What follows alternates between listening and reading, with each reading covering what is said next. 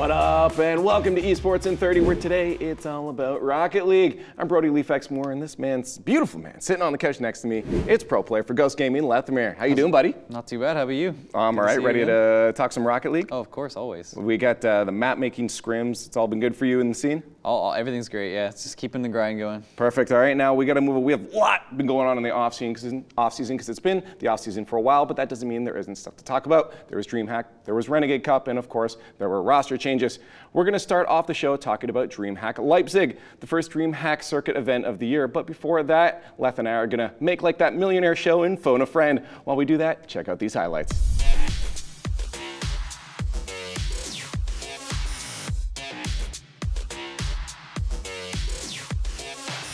Devo just gets some slight contact, and now we go to the other side. Bluey, he can double tap! Go for Bluey! 1-0 Savage! Yukeo off the wall, he sees his chance! Oh, the post! And he gets the save! Vera! Looks like the last chance might go to Complexity, though. They've got a chance to boom this into the crossbar. And there it is gonna fall to Magnus! Gonna go long. Squishy can't ever get to that one. Devo. Double on a tap, that's gonna be dropped back down. Devo is an absolutely phenomenal play! There's another save for NRG, but how long can they hold on? Justin with an air dribble. He scored one of these in the last game, and he gets one in game 5. Resembling the team they beat earlier on today, Savage, with how far they are pressed forward. Here's Scrub Killer, huge opportunity, goes for the top corner, nailed it! He just had nothing, so he couldn't do anything. AJ getting under this ball, gets another shot, AJ scores a second goal for Rogue. Savage's opportunity, they've got less than 2 minutes remaining. There's gonna be Bluey as an opportunity, pre-jumped, goal! Justin against Scrubs there, follow up on the rebound, and now flipping it towards Crumb Killer, triple tap, Vitality 1-0. Echo Zulu have had a couple of solid chances, Vitality had chances at the beginning, Demo maybe opens things up here, here's Scrub the shot, oh what a save by Taz, Echo Zulu. Bumps Matain out the way, that's on target, but oh my goodness, Taz! Without range to stop! Every single time! They're gonna try and break! Yukeo tries to find Panda in the middle. It's back to Yukeo for the win! Game 6, skate up, over the top of Panda for 1-0. And he's gonna play it safe, pushing the ball in front of him. But it's another chance for Turbo! And Dignitas do respond! This has been one of the craziest games ever in Rocket League. And now, we still await a winner. Turbo shoots, it's gone in! Dignitas are your Leipzig 2019 champions! And with DreamHack being one of the most stacked tournaments we've ever seen, of course we saw a lot of action. So, who else to break it down than Lawler himself? Let's bring him in. What's up, dude? Hey, how's it going, boys? Doing great. Let's talk on the winners first.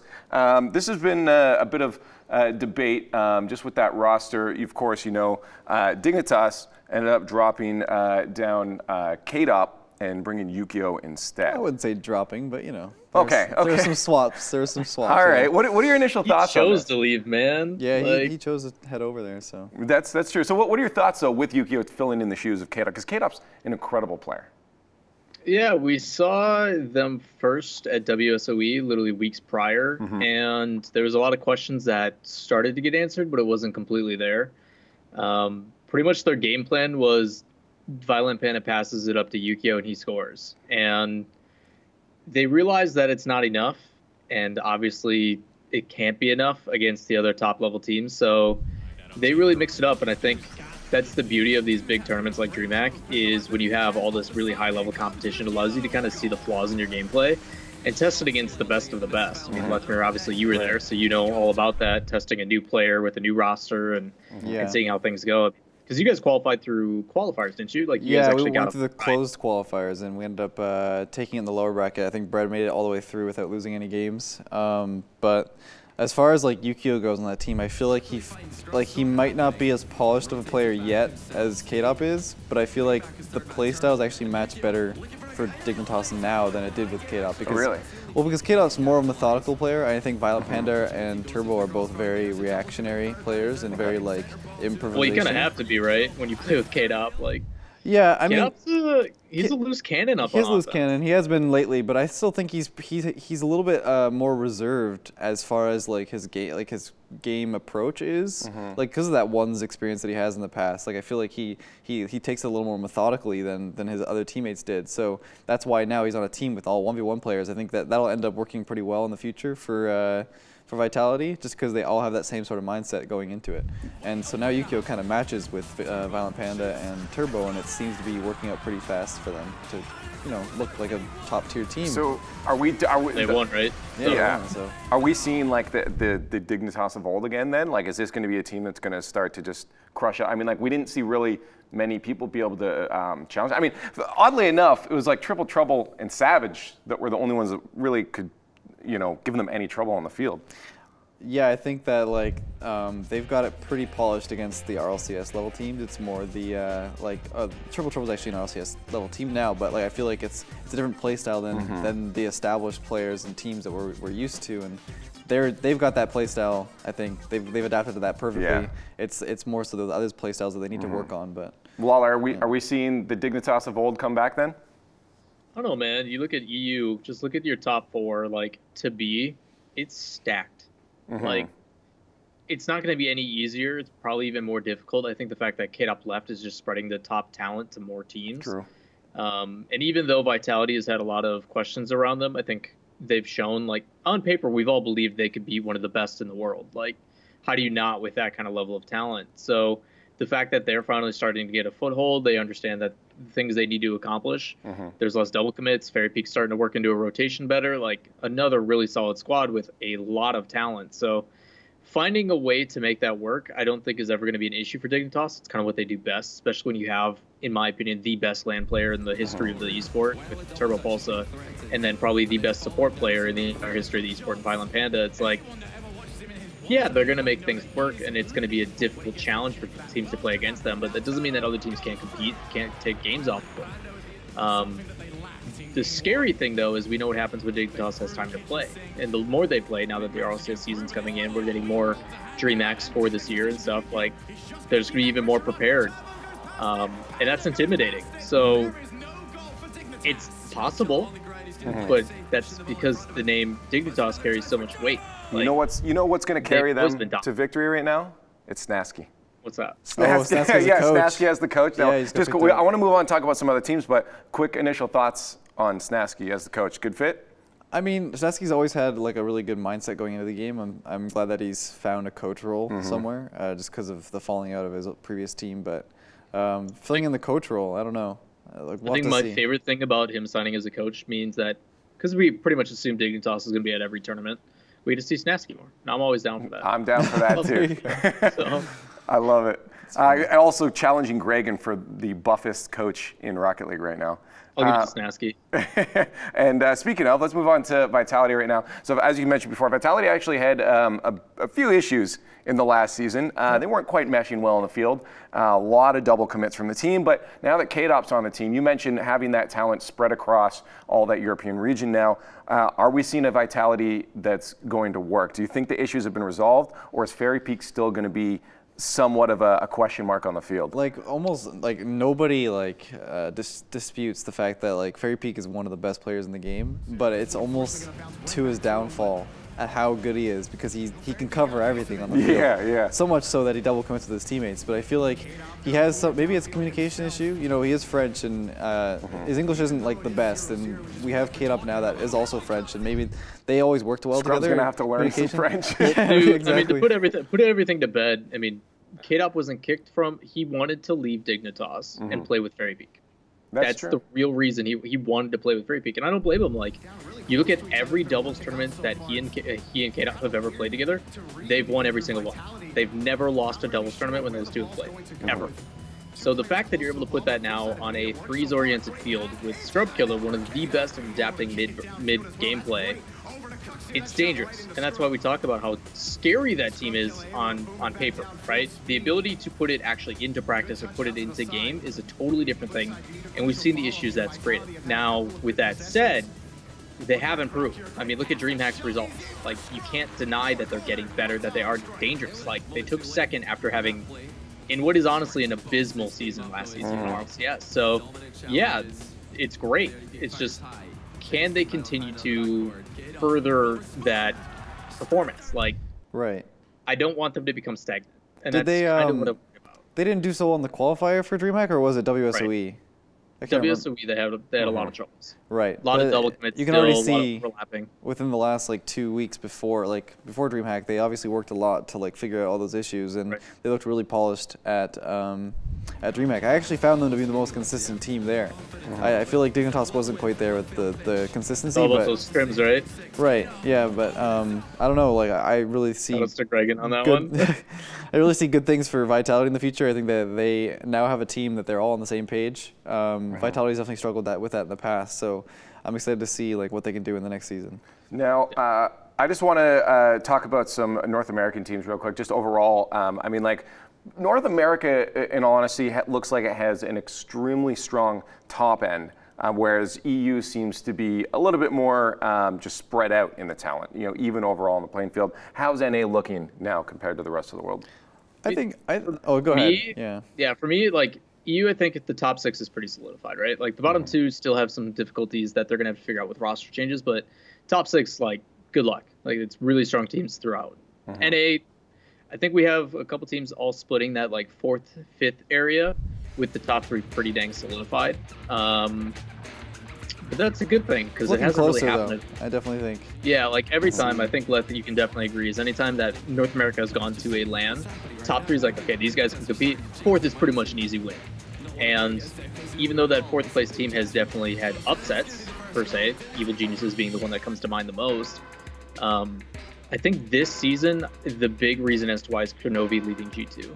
I think his efforts elsewhere is really going to help. I think, I mean, you can speak to it better than I can, is I love Zane Jackie to death. Chris is my boy, but I think it's time, right? Like, just the one change with Arsenal. Can't comment on this at this very moment, but like, I love Zane Jackie to death. Like, that's my guy. But he's a good guy. There was changes that needed to happen, and that's unfortunate because, like, I have always fought for him. Like, I know he's a good player. I know he can pass, but when it comes to shooting and stuff like that, like, when the moments it matters most, you haven't sold me on it, man. And it sucks to say, but I mean, look at all the other players that started with the same name as him. Your Espions, your Bovenals, your, you know, even Husky, who's at my place for 2 weeks and wouldn't leave. Like, these guys just haven't been able to keep up. Yeah, that's understandable. Just it happened. called out. You know, it's the natural talents that were in the game at the beginning, and now that natural talent doesn't really thrive as much, you need to actually push and. Well, natural talent is all right. It still works. It's just without any of like that extra push. Oh, exactly. Like everyone in the game has the natural talent. That's why you have to give so much credit to Fireburner. You have to give people credit like Garrett and everything else. Guys that have been to every single LAN and have been there at the very beginning, like, and they're still rewarded and regarded as some of the best in their position. Like, it just shows how much work and effort they put in to stay at the top. All right, I want to talk about just RLCS in general in a second, but I do want to, of course, touch on our first Crossies international roster move. It was Drippe over to EG. Now, that's nuts. We've never seen this in Rocket League before, and I'm wondering if this is going to bring more changes like that to other teams in the future. First off, good move for EG. I mean, it was a salvaging move for EG because they did have Chicago, as we know, moved over to G2, but definitely cut their losses because picking up Drippe in place of Chicago kind of leveled the playing field for EG. I'm not sure if it was quite the best move just because of, you know, they do have a lot of time to scrim because we still have a bit of time before RLCS starts, but I don't know if you feel like Lawler, like, they fit together well or if the playstyles don't mesh. I'm gonna answer your question with a question. Yeah. Okay, here it is. If they don't pick up Drippe, who would they pick? I mean, I think it might have been Illusion or someone like that. Like, there are a lot Drippe to me is a way better player than Illusion. No offense to Illusion, but like Drippe is regarded as the best player from a region. And like even though OCE is considered like a lesser region per se, like there's no doubt Drippe is nuts. Poor Illusion, man. Poor Illusion. I don't think it's Illusion. I think he's a great pick for you guys. I think he's done a lot for your guys' team. But I honestly believe that it was the best possible scenario for them. Yeah, unless they like pull someone from another already outstanding roster from top 3, which probably isn't going to happen. Like Drippe is a fantastic pick. It's just him having to get used to the fact that he's now in North America, he's away from family. Like there's a lot of mental stuff going on that's not really discussed. because to move your life 3,000 miles plus across the world with no family, no friends, no whatever, like Rocket League is now your life. And there's nothing else going on. I feel like it was mostly his life before that, too. I mean, it was mostly his life. If you don't understand, like, one he has comment had about family and like stuff nearby, like it was comfortable for him. Yeah. Like, he's in a completely different country, having to learn different culture, like all that kind of stuff is tolling. And the fact that there's no real escape of it, like he lives at the Xfinity Training Center, like when he wakes up, it's Rocket League. When he goes to sleep, it's Rocket League. Like every time, he's got to find ways, in my opinion, to separate that, which is not going to be easy. I think the one comment on that is he's been ready for this about a year and a half from now. Dude, he can finally play with a real salary. No, sure but he's been right? he's been looking at this for a long time. So like I think he's already pretty settled with the idea. Mentally, he's ready. He's good because like he's already had that prep. Like he said, he's totally fine. Like it was no problem transferring. So I think he's definitely a good pick for EG. I'm curious to see if the playstyles will match because I feel like OCE had a lot more midfield presence as far as like passing. Sometimes it was for the better, sometimes it was for the worse. But I don't know if Classics and Corrupted G really had that playstyle to match with him. We'll see if it works out. But so far, it hasn't looked too good for them. They've been definitely improving though in the last few weeks. We're gonna have to find out. I do want to move on though because I of course have to touch on this.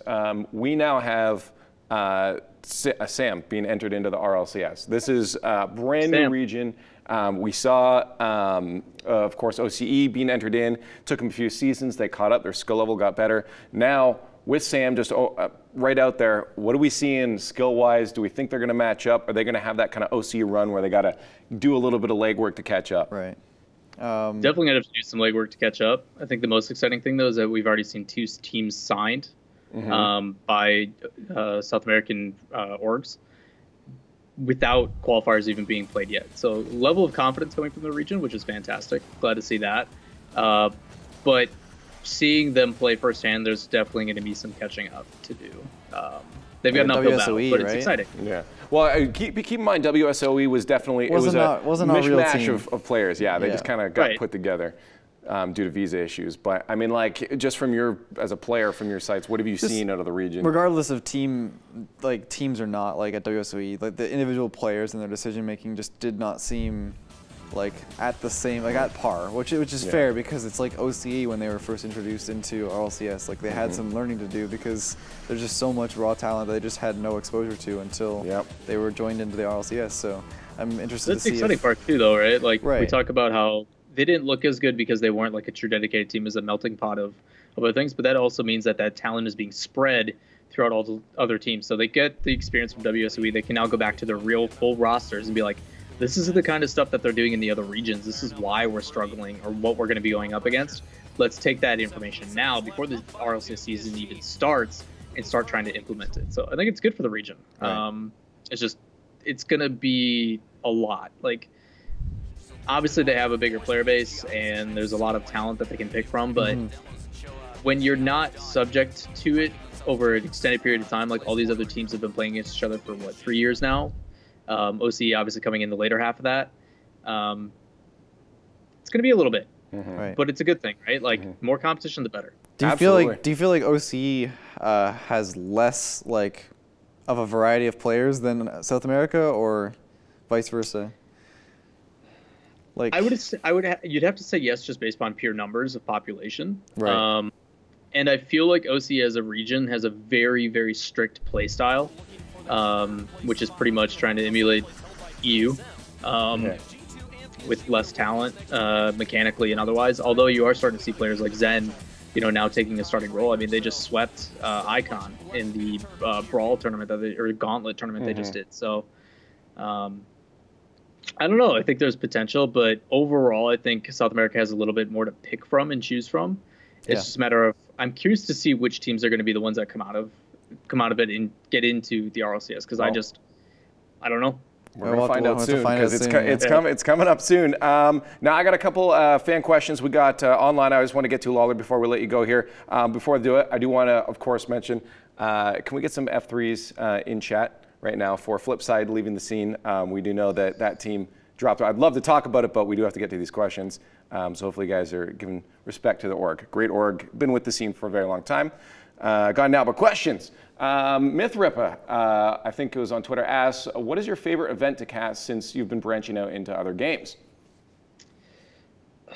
That's tough. That is tough. Rocket League's always going to be the baby, right? Like, without Rocket League, I wouldn't even be able to branch out into other stuff. So, casting Rocket League is definitely special in its own right. It's just, I really like casting battle royales, man. I don't know what it is. It's just. Well, you're the analysis guy, dude. So, like, I understand it. Yeah, it makes sense. You get to sit back and watch and understand what's going on. So I actually do play-by-play a lot in battle royales. Oh, really? It's true conversational. There's just so much going on that you have to pass off a lot. So you get a lot of freedom in your casting. Like, you're sitting there having a conversation with someone, and then, yes, you have your dedicated people that, you know, are the hype man or whatever, and that changes. I have experienced most BR casting with a StarCraft caster, actually. So he's a host. So it's weird because even though he's the one that usually directs the conversation, I'm the one that jumps in for the high level stuff. And it may be just because of the way that our voices are or the connection that he and I have. He and I are both very analytical mindset. So I don't know, like, battle royals just have so much different things going on that there's never a lackluster moment of things to talk about. There's always something exciting, always something you can focus on. A lot of theory crafting going on. Like, there's always different things that you can be like, well, what if they do this? What if they do that? And I love theory crafting in general, and battle royales just supplement that really well. So, all right, cool. Yeah, battle royales are a lot of fun, man. If you've never casted one and you're looking to, do it. It's a good time. Gotta love that Apex. Possible controversial question coming up. This is a fun one. This comes from Crunchy Goodness on Twitter, and Lawler, as a metalhead, he asks, Metallica or Megadeth? Do I have to pick one? You got it's one or the other. Do I have to? Oh, so he doesn't want to pick either. Yeah. If I had to pick between the two, probably Megadeth. Okay. I don't like Metallica. I'm throwing this to you, too. I'm not really I'm not as much of a metalhead as Lawler is, but I would probably have to say Megadeth, just from like pure like originality and interesting content. Like their music's really different. So everybody who asked me, they're like, oh, why don't you like Metallica and stuff? I'm like, because it's the same stuff that's been for however many years. Like, they haven't really put out a good song since their Black album, which is pretty bad because they've been around for like 4 years. But I respect them for what they've done for the scene. Right? Death Magnetic. I mean, right? Like, without Metallica, metal doesn't get to where it is. I just can't stand his voice anymore. And I respect that. Yeah. But, all right. This is a metal podcast, so we do got to move on. But yeah, if you make sure you guys hit up Lawler on his stream for his Metal Mondays. Those are always really, really fun. But anyways, Lawler, thank you so much for joining us. It's been a blast, and hopefully we can have you back sometime. Good to see you. Hope you're feeling well. Oh yeah, we'll figure it out, right? Awesome. And next up, we got to talk about Renegade Cup. You and I were on the set for that, where we got to see a couple RLCS teams, a lot of upsets actually, and a lot of bubble teams try to make a name for themselves. And we put together a little package for you to see what went down.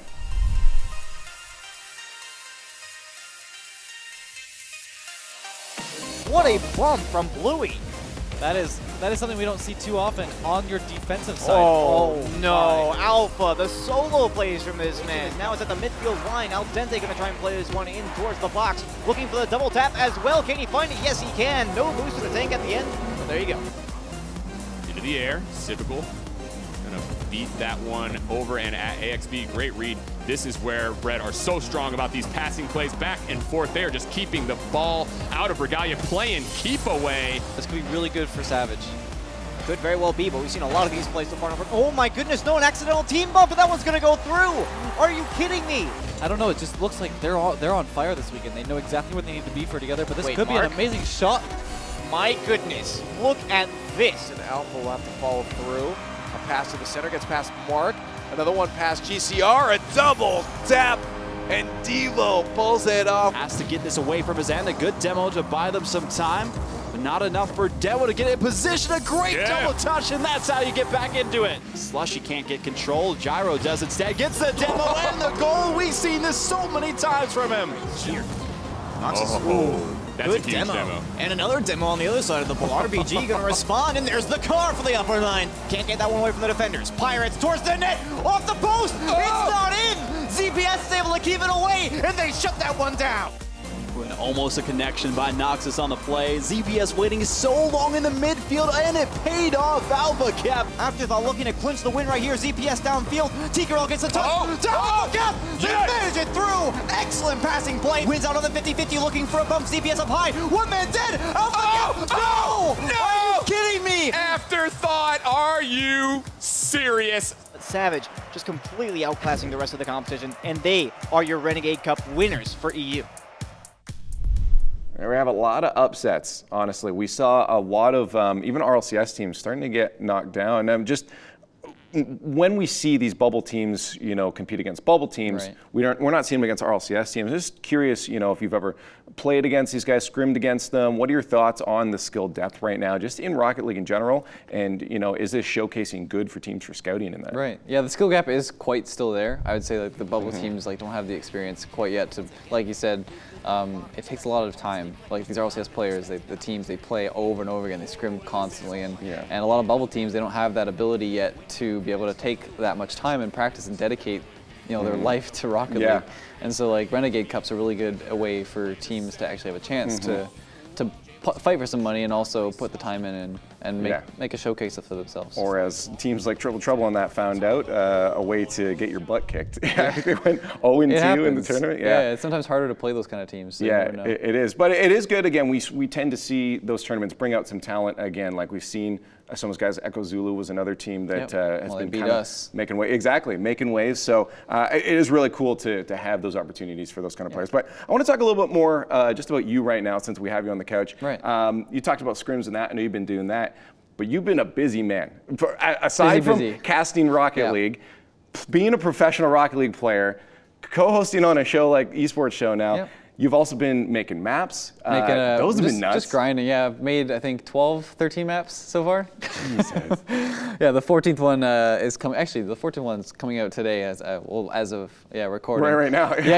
And then the 15th one is going to be Easter. It's going to be a catwalk map where it's like opposite of Underpass, where you have a bridge in the middle and the goals are up a little bit higher, and it's like full Rocket League decals and assets and stuff. It's pretty crazy, That's not so. Like, what really goes into that though? Like, that's got to be a lot of work. Like, people keep asking me for tutorials about like how to make these maps. It's just like you don't want to be the source of that information, miss something, and then have these million questions about how to do it, and then have to like respond to everybody. Like, I want to make sure it's more YouTube content. Right, you I can guess monetize. I just want to make sure it's really polished. Like, I've got a list of ideas of what I want to talk about in the tutorial, but want to make it short and concise, make it easy to understand and stuff. But it's a lot of work. Oh, you don't want a 3-minute intro that doesn't say anything? Yeah, it's just like the coding side of it's another issue too, right? Like, you can do a geometrical map, but if you go into the coding side, like my pool table, or like even bowling's coming out soon. That'll be the 16th map probably after Easter and everything.